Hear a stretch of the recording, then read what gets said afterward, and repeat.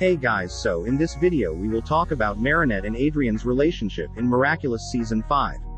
Season 5 released 2 episodes yet, and in the second episode, we can see that Adrien appreciates Marinette so much since he believes that Marinette is the one who make him brave in front of his father, and his modeling career ended because of Marinette and he is happy about it.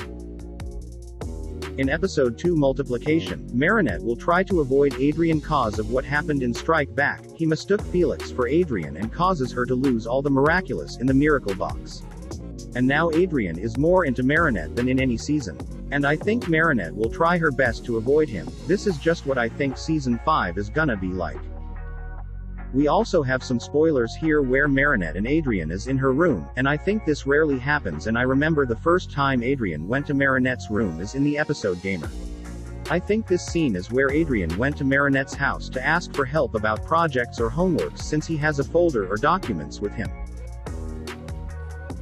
Lastly, these images are in the trailer where Marinette is riding a motorbike, and I don't know if these 2 images are in the same scene.